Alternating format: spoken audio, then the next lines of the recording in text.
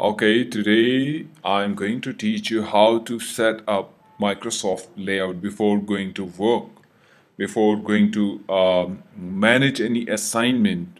So first of all, this look you can see now, it's not the proper layout look in Microsoft Word. So what you have to do in order to see all of this measurement scales, margins and everything.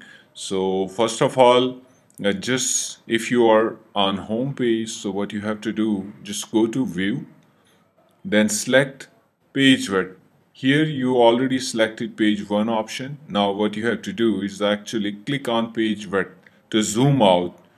Now one thing is missing, that you haven't a ruler.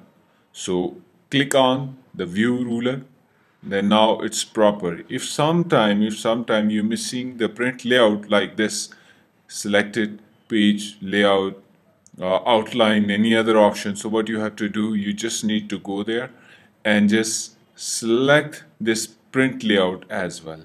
Now you can work properly. Now you can see the margins outline and everything. Now this is how you can set your Microsoft Word layout properly and then work.